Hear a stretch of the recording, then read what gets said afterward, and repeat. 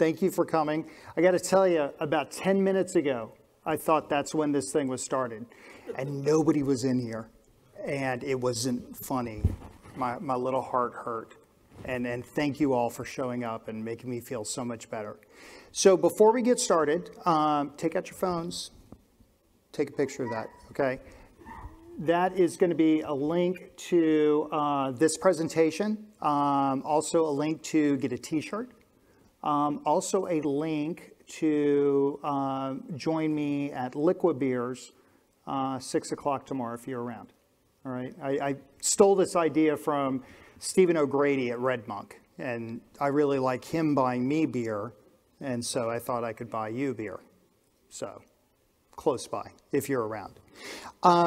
So, you know, look, y'all are doing amazing. Oh, did you notice that? The y'all? I'm from Texas. I apologize. All right. But y'all are doing amazing things. Y'all are having outsized impacts on your organization. And nobody's seeing it. And that's what this presentation is about. This is about highlighting the business value of continuous delivery, of showing that to the powers that be, and to get everybody on board to get you budget and recognition for being the hero that you are. That's what we're going to discuss today. If you didn't want that, then you need to go to another room. I hope we're all in the right place. Okay? This is about leveling up and telling the world how awesome y'all are. Now, a lot of the times when we do continuous delivery, we implement a thing. And all of a sudden we say, oh my goodness, the billing app. It went from 72 hours to 15 minutes. Good job, billing application team. and it was y'all that did this. So that's what we're going to be discussing today. We're going to be, making sure you get the recognition that you have earned, not just deserve. And of course, I would love to see you tomorrow and buy you a fancy beer. So look, keep in mind that, this comes from a culture that I am most familiar with. This is very Western focused. Your mileage may vary. But if we're talking about being a hero, we really need to discuss the hero's journey. And you are the adventurer. You are embarking on a journey fraught with risk and peril. You're going to change, you're going to evolve, you're going to pick up some cool doodads, you're going to learn, and you're going to return victorious and changed as a person. Your epic goal is to improve the lives and fortunes of your fellow adventurers. These are colleagues. Your family that has suffered a natural disaster, that's your company. And return to your home with riches, budget, a changed person, having a successful CD project that is across the entire company. So I was kind of looking for things to describe the hero's journey. I do Star Wars. I piss off the Star Trek people. I do Marvel. Not everybody gets that. So let's work with Wizard of Oz. This seems like kind of a relatively common touchstone. And so, at the end of this, you're going to get your ruby slippers. And that's what we're going to talk about. Now, there's going to be 3 acts here. And the first one, we're going to be discussing our cast of characters. Who are the folks that we're working with? And first of all, this is you. You're Dorothy. You're the hero. Your team members, this is your Toto. These are your DevOps, CD, CI, ride or dies. All right, these are the folks that get it. They just understand it innately. They're natively. And of course, right when this scene happened in the movie, and we don't see her, Miss Elmira Gulch, she just had some interaction with Dorothy, and she said some very, very mean things about Toto. And so Dorothy goes and talks to her aunt and uncle about this. And she's like, hey, this bad stuff is happening. And her aunt and uncle are all busy with the baby chicks. And this is very similar to the interactions that you've had, with your company. We're too busy to automate this. We're too busy to improve this. We don't have time. We don't have budget. We're just going to keep throwing bodies at the problem. So then Dorothy goes and talks to the farmhands. And hey, this is happening. Bad things are happening. And the farmhands go, tell Dorothy, hey, chill out. You're going to get in trouble. This is very similar to, we've always done it that way. Don't try and improve things. We're good here. And finally, we meet Elmira Gulch. In the movie, she's the antagonist, but in this case, she really isn't. This is not the antagonist. Your big bad, big bad evil guy, big bad evil girl, your BBEG. That's not who this is. We're going to talk about that in a second. But once we've met all these characters, bad things happen, there's a tornado, and then all of a sudden, we're off on an adventure. And amazingly, these characters look a lot like those farmhands, really weird. Each one of these characters has joined your journey. And when you're setting out to change the entire organization, sure, you brought in open source technology. It's working on this one project, and the developers love it. The line of business owner loves it. The application PM loves it. Everybody loves it, but it's not getting outside of that core group of believers. And so while you're going on this journey, it's really important to understand for each one of these different people, the with them. What's in it for me? What is each one of these team members, each one of your characters getting out of it? Now, for your true believers, your ride or dies, they just get this, right? It's like, oh yeah, of course we're doing this. The folks that read Accelerate and are like, duh, of course it's like that.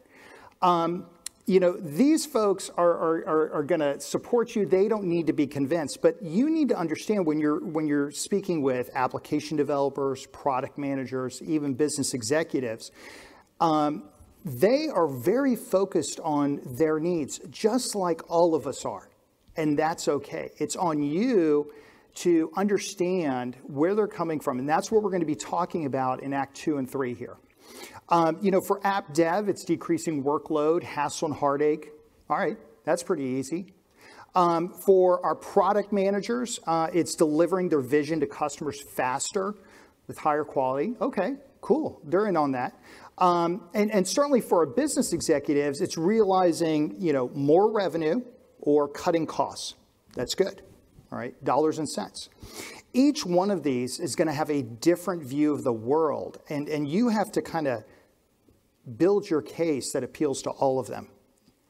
Now, I talked about this. In the movie, yes, she's the antagonist, but that's not the antagonist that you're fighting. There is no BBEG. There isn't, all right? What you're fighting against, ambivalence, apathy, inertia. You're fighting against the other 27 other priorities that your organization is struggling with. And you need to build a case. You need to appeal to the things that they believe are important to get the budget, to get the recognition. These are the things you're fighting against. It's not the executives who don't get it. It's not that other department that just doesn't understand it because they're chuckleheads. That's not it. You need to build a case to fight against these three. These are your three enemies. These are your three antagonists. Okay, so let's talk about how we do that. Now, look, I know it doesn't look that way, but I am punk as hell, all right? And there was a period in my life where I was actually a tour manager for a punk band. And so there's kind of a little push-pull inside me when we're talking about money like this. Because when I talk about DevOps, when I talk about CD, I'm just like, no. This is about people's, workload. This is about helping people, not just deliver better software faster, but also to get home to their family, to do cool things, the important things in life. But if you want budget, if you want to spread these solutions throughout your organization, you have to look at it in terms of money. And so, a lot of times as CD professionals, we'll say, hey, we took this 72-hour process and took it down to 15 minutes. It's no longer manual, it's automated. And we look at that and we say that's inherently good. Of course this is great. We should do this everywhere in the organization. And that might be where you're at today. We've had success in this pilot We went from 72 hours to 15 minutes. Well, why aren't you, implementing this throughout the entire enterprise?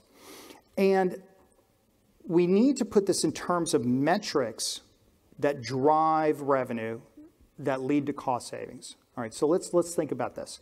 So when we talk about taking something from 3 days to 15 minutes, and it's like, oh, well now I can do this, I can fire off a process, or it's automated. I go get a cup of coffee and it's all done. And some line of business owner is like, so, these people don't care about your coffee breaks. I care about your coffee breaks. I really do. Right? It's right around the corner if you want some. But you need to put it in terms that they understand. So 72 hours, that's 3 days. So 3 over 365. So if we have an application that's responsible for, say, $500 million in revenue, we're looking at a savings of $4.1 million. All I did was I took $500 million and multiplied it by 3 over 365. Well, shit, $4.1 million, that's a lot of money. We're no longer talking about individual times.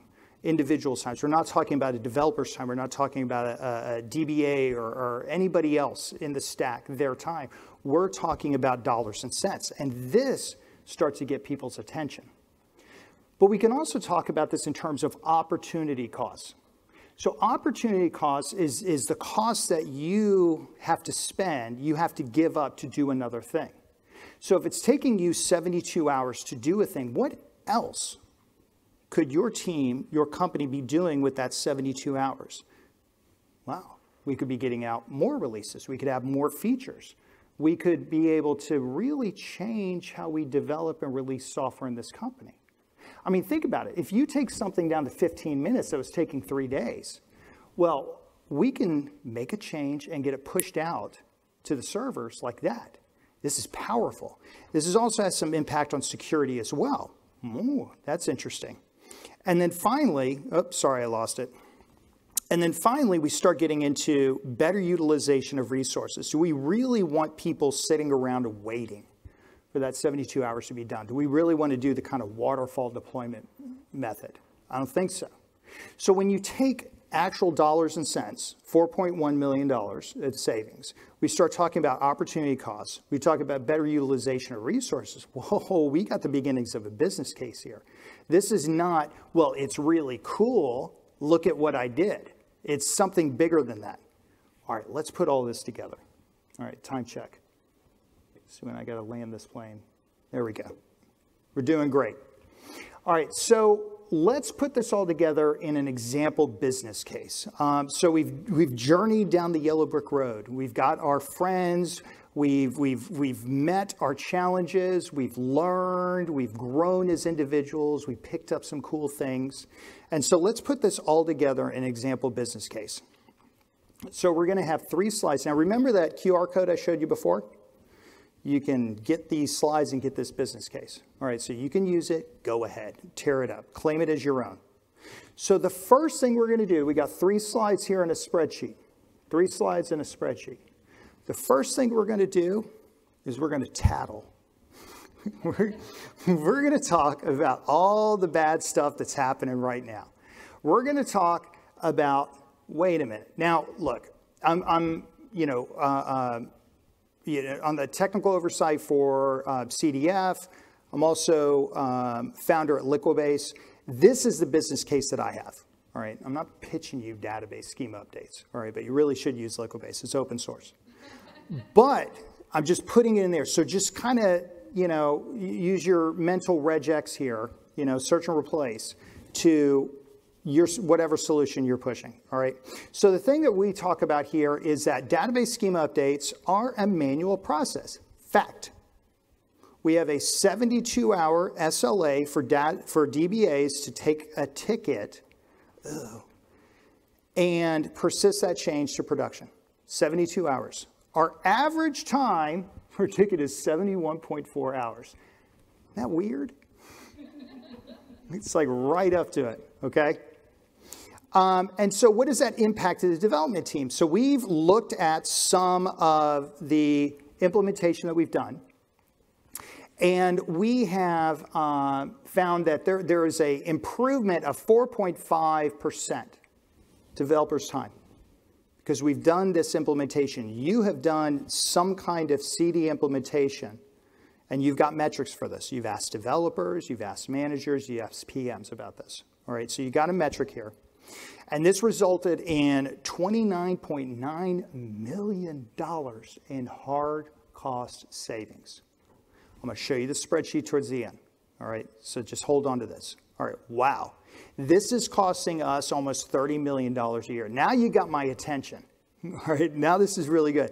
And then we're realizing that the failure rejection rate here, all right, the failure of a ticket, hey, go and do this change, it failed. Or go and do this change, I don't like it, get it out of here. The DBAs say reject 50-50. I guess you're flipping a coin. You're not rolling the dice. All right, that's 1 out of 6. And this results in delays and interrupts to the dev team, slows development. So this is our current state. This is tattle, teacher, teacher. They're doing bad things. That's what this is. Okay, let's paint a picture of what it could be. And so we're talking about safely enabling self-service. We're going to lower that time, that SLA time, 72 hours to 15 minutes. Deliver critical application changes in minutes, not days. Okay. Savings of over $10 million a year. We'll show that in the spreadsheet.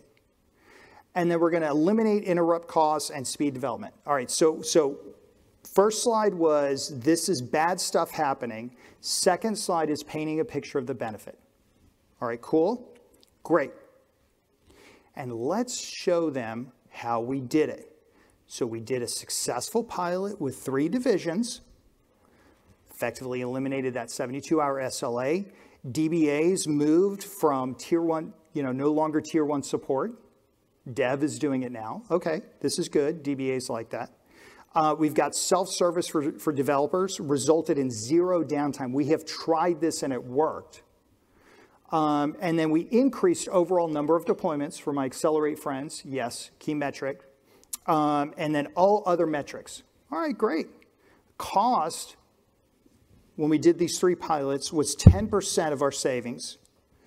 And we're also attaching ourselves to an initiative that's really hot at the company.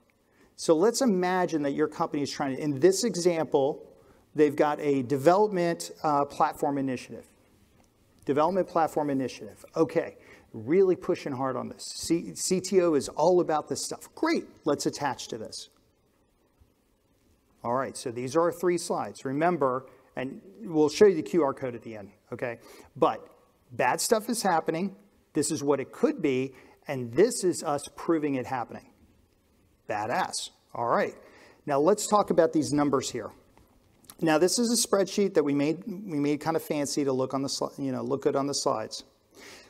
But the first thing here is we've got 4.5%. This number was from interviews and information that we got. So whatever you have implemented, you have done some level of improvement.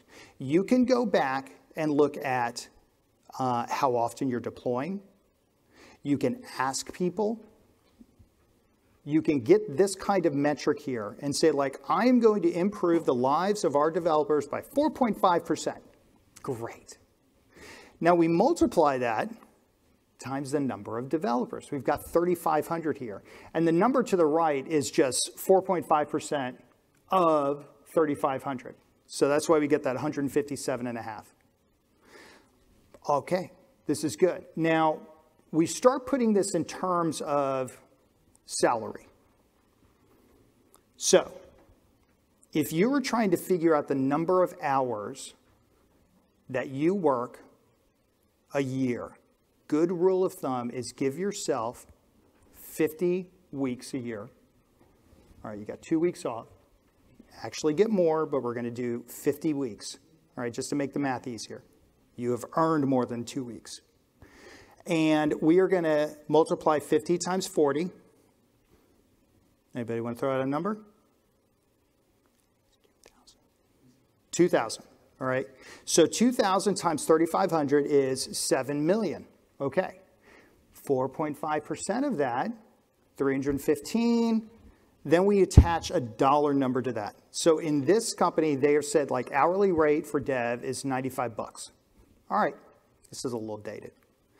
We multiply these two monster numbers together, and that's where we get our 29 mil. Holy crap, that's a big number. Now, a lot of folks are going to look at this and say, oh, I don't know, that's a lot. You can't guarantee you're going to save $29 million. Okay. Well, how do you feel about this? How confident are you? You know, it's certainly somewhere between 0 and 30 million. What do you think? And in this case, they said, okay, 35%. I think you can get 35. All right, we'll multiply 30 million times 35%, and we come up with a little over 10. And everybody feels good about it. So this solution can save $10 million. This is how you're going to work it out. You have already implemented these small pilots through your company. You've already done this. You have these metrics. And so now you need to start building a very tiny spreadsheet to show the business value of what you did. It can't be quantitative or qualitative anymore. It has to be quantitative. So when you're presenting this business case, it is not about getting a straight yes or no. You're not checking homework here. You're starting a conversation.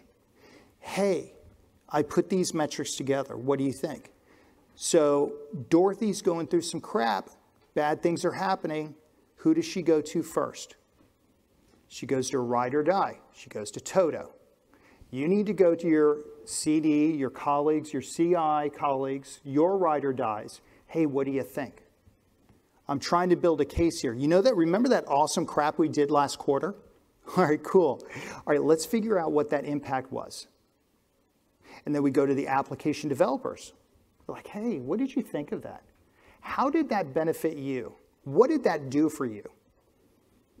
And they say, well, it made life easier. Well, how easier? Like 20% easier? 30%? Let's say 30%. Great. How did you come up with that number? So you're asking these questions. You're starting a conversation. And you start building and building this coalition of the willing that you can go eventually up to those business executives and say, hey, look, you want $10.5 million? I got it right here. Really easy. We've proved it out. Now, here's the insidious thing about this, folks. I don't know about insidious, but this is really about you. This is about each and every one of you sitting in this room right now. Now, sure, you could go through this exercise to get budget and roll out this stuff, or you could also do it to justify and show what a badass you are. This might be something to do maybe right before annual review time, where you get to say, hey, you know, remember when I went into the bat cave and I came out a couple weeks later and awesome stuff followed me? Well, that's what it meant for the organization. This also helps for upcoming interviews that you might have. Yeah, well, what did you do at Company X? Well, let me tell you what I did at Company X. I helped save $10.5 million. And this is how I did it. So it's not just about getting budget. It's not just about, hey, we're trying to implement these things. It's also about you. It's also about making the case of telling the world, current employer, future employer, of all the awesome stuff you're doing. So don't just think about it like, hey, you know, I'm just doing this for the company to implement stuff. This is also about you. You could go back and back test this with other stuff that you've implemented. Okay, so how are we doing on time? I think we're doing great. I think I landed this plane with like 5 minutes left in questions. All right, so again, there is our QR code. All right, so we're going to have liquid beers tomorrow at 6 if you're around. You know, tell your Vancouver buddies. I think we're going to Magnet. I think so. I don't know. Somebody open it up. You tell me. I think that's what it says. Also, you can sign up and get a T-shirt shipped to you because guess what? I'm not taking them all on the plane and then leaving with them. All right, so we're going to do one-to-one here. And then finally, to get these slides and that business case, let me know. Of course, you can email me, track me down, I'll hook you up. But folks, thank you so much. That's the end of my presentation. I'm going to hang out, answer all the questions you have. If you have questions, I mean, I guess we got 5 minutes left. I don't know if we have a microphone, but any questions, thoughts, feelings, possible cases that you have? Yes, in the back. Oh, turn that thing on. I want to hear you. There we go. I've tried to make a business case like this, like these many hours of saving, developer costs saved, etc. But the thing is, a lot of things run in parallel, right? So they say, well, yeah, it takes 72 hours, but it's a request you can send in, it comes back. So there's a small team that is fulfilling that request, right? But there are consumers who are waiting on that request to be fulfilled, right? If you make the business case on the team that is servicing those requests, the number is very small. Yes. But if you make the business case around the people who are waiting for the request to finish, right, the number is large. But at the same time, they can do, and it's expected for them to do something in parallel, not just wait for the database schema updated, right? Yeah. So what are your thoughts and pointers around that? Well, it's something I've heard before. Well, we could save, all this time for DBAs. And you tell that to line of business executive, they say, so? That's their job. Yeah. So you need to look at it in terms of, well, what does that interrupt cost? So how many times is a ticket submitted? I hate saying that word. It's such an anti-pattern, right? But a ticket is submitted. It is what it is. Ticket is submitted, and it gets rejected. So maybe we can look at what is the rejection rate. All right. Well, if there's a rejection rate, that means it gets sent back. And these are folks that those, Scrum Masters, they love solving these kind of problems. Like, hey, you don't appreciate it when stuff gets sent back. It was supposedly closed in the sprint. Now we got to open it up. What is the reopen rate of our stories? Oh, okay. And what is that costing? How many stories do we have that we thought were closed, just we took care of it, wrapped a bow in it, shipped it off, and it comes back to us? What is the rate of that, and what is the impact on the future sprints? And so going to the dev team and saying, what do you think? What can we do to decrease this reopen rate? I guess maybe we'll call it that. So you're going to have to go and find metrics from other folks. And this is that coalition of the willing. I need to get away from the speaker so we don't have feedback. That coalition of the willing. Like, hey, I'm trying to do this. All right, help me put a metric on this.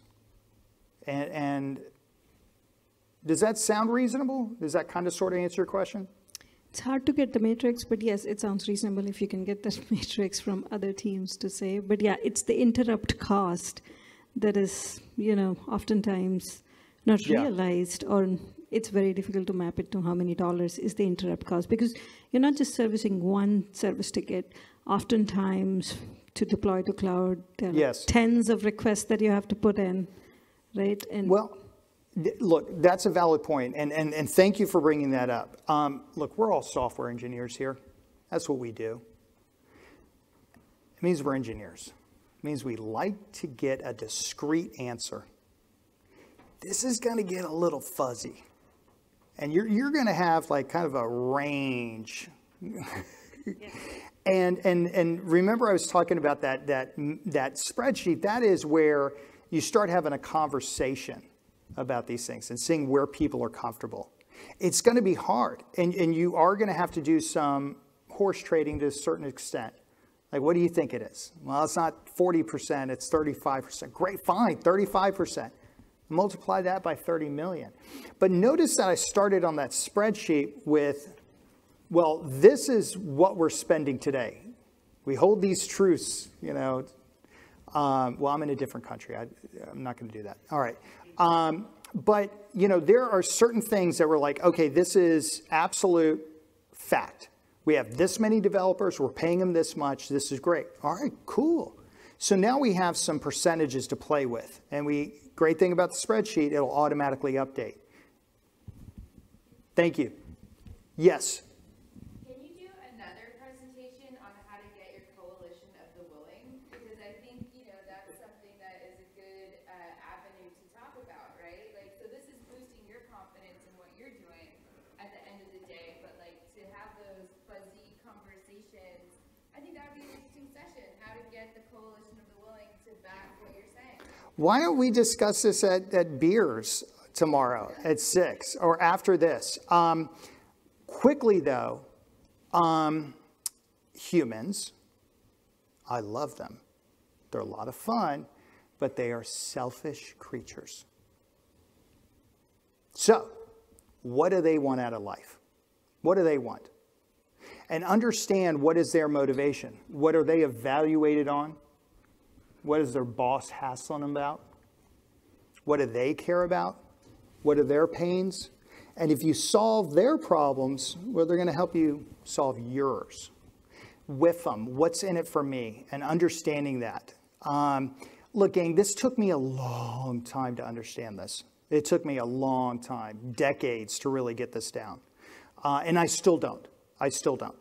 But at the end of the day, you, in continuous delivery, you are in service to your developer friends.